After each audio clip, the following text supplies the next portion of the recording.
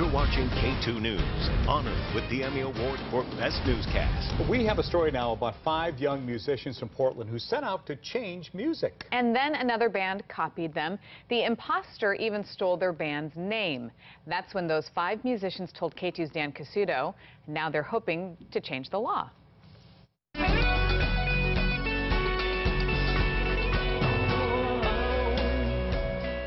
I know this is a question that there's almost no answer to, but if you had to describe your music and your songs. We call it Chinatown dance rock.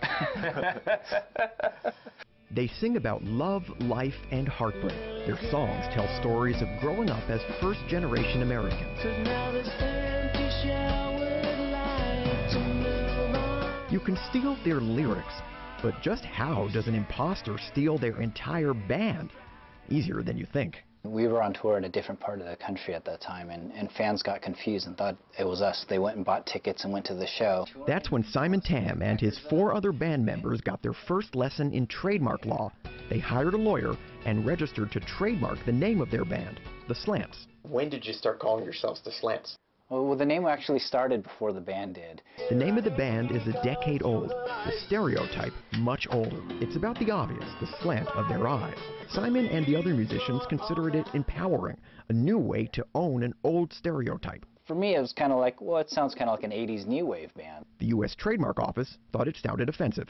They said it's because you're Asian American, and that we were too Asian about being Asian. The Trademark Office backed it up with thousands of pages of evidence, digging up just about every time anyone printed the word slant in a book or dictionary, or someone posted it on a website or message board, no matter how obscure or outdated. Simon went to a primary source, his father.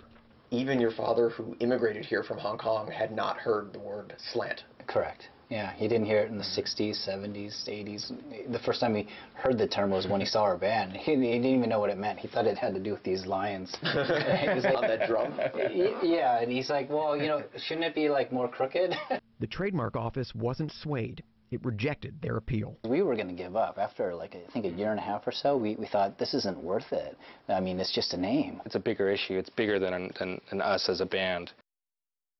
So they're going to keep fighting. Now, what about free speech?